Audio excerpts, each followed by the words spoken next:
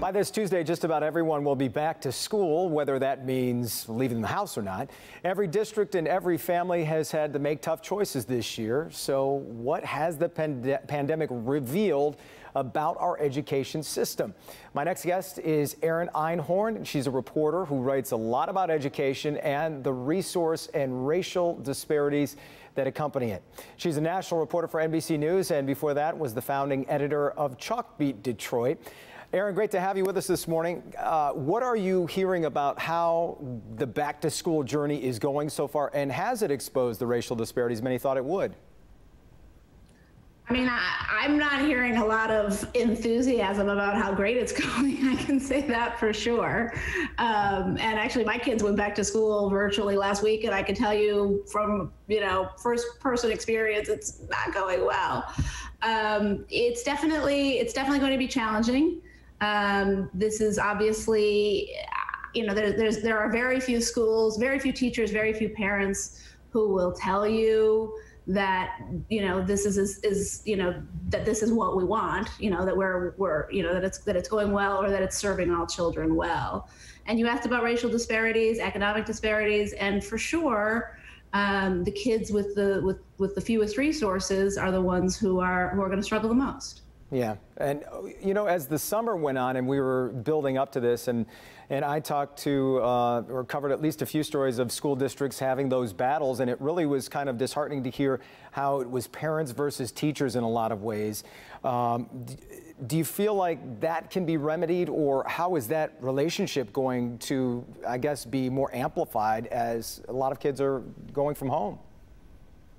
I mean, to some extent, it's parents versus teachers. I mean, to other extents, it's parents versus themselves. I mean, in districts that do have a choice, and not all districts do. So, in Michigan, I think it's like 25% of districts aren't offering a in-person option at all, right? Or maybe it's somewhat less than that. But so there's some districts where it's got to be virtual. You don't have a choice. There's some districts, particularly up north, where in-person is the only option.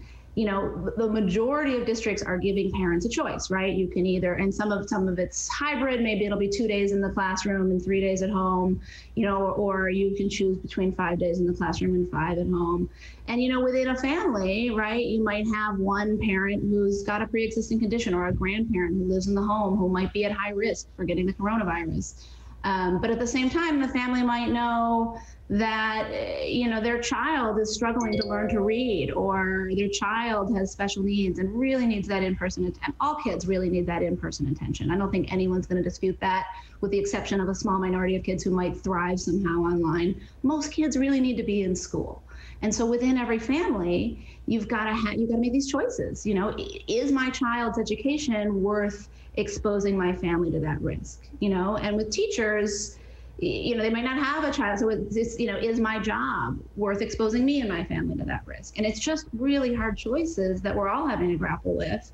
And I think, until we get out, until the pandemic's over, I don't know that school will ever really be what it should be without that anxiety level. Sure. And as a parent, I want to ask what your biggest, because you said it's not going great yet for your kids, but what's your biggest fear? And as a reporter, how do you see this playing out as we go through the school year?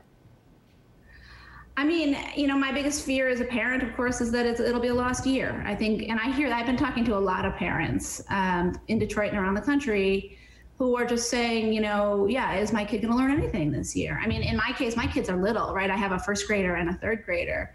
And the first grader, we put the Zoom meeting in front of him, and he just clicks leave meeting, and he's out, right? I don't know how I don't know. We're still trying to figure out. I mean, it was the first week for him. Hopefully he'll come around. But and this is, and I, my family, we're home. My husband and I are both working from home. There's two parents.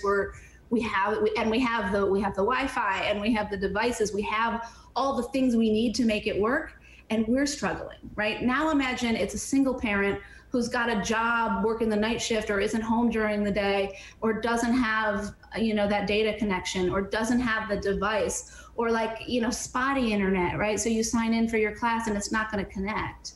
And then you have teachers, right? A lot of teachers are being asked to teach their class both to the at-home kids and the in-the-room kids. So they have to essentially write the curriculum twice because you can't just stand in front of a camera and teach the same class online that you would in the classroom. It's got to be different if you're going to do it well.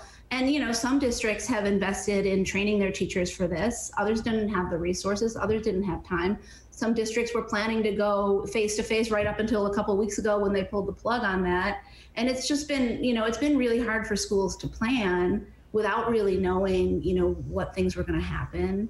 You know, and even actually districts that have opened, you know, they could have an infection, you know, they could have a positive case next week, and then they'll suddenly be virtual. And then they've planned for in-person, the teachers wrote curriculum for in-person, and now they're not going to be in person anymore. Yeah. So, I mean, I don't think anybody has the answer on what it should look like, because, I think everyone's just hoping it'll end. Right. I think it's fun to think of kids, you know, playing around and not getting the Zoom meeting, but scary when you think these are extremely tough times that they really need that. Let me, I've got about 30 seconds. Let me just quickly ask you, the schools or the districts that are in-person learning that have really pushed forward, do we really think they have a plan if an outbreak happens there? I mean, it's going to be district by district. I mean, I know districts had to submit plans to the state, you know, and of course they've got to have the masks and the social distancing. There's those guidelines they have to follow. They have to have a plan for an infection. But, you know, like everything, some people are, you know, some districts are going to be better prepared than others. Yeah. And, you know, some have more resources than others. And that's how our school system works. Yeah. So we'll have to see what happens. And I'm sure we're going to hear lots and lots of complaints. Probably the places where it is going well, we may not hear, they may not make as much noise. So we'll assume there's some where it's going to go perfectly. But yeah. I mean, we should all, you know, brace ourselves. We're definitely bracing ourselves and rooting for kids for sure. Erin, thanks so much for joining us. We appreciate your time. We will dig into where major development projects in Detroit stand right after this.